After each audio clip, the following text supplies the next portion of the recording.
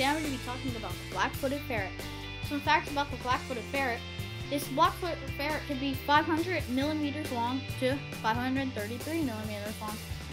Also, 90% of the black ferret's diet contains of a prairie dog.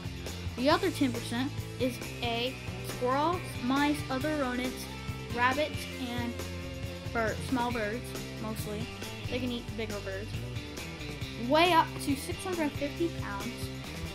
650 to 4,400 to 1,400 grams. And you could also call it 1.4 to 3.1 pounds. That's how much they weigh.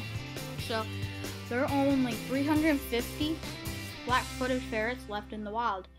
90% of their time is spent underground, which is kind of shocking, and the other 10% is hunting, sleeping, and eating.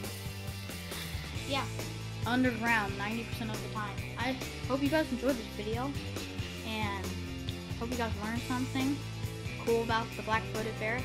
I'm making a video on endangered birds. It's going to be endangered hawk. We already have a video on the red wolf. If you would like to click right here to see the red wolf, and click on here if you like to subscribe. Hope you guys enjoyed this video, and thank you guys for watching.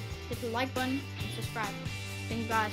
If you guys like more this information, then like and subscribe. We post new videos almost every day.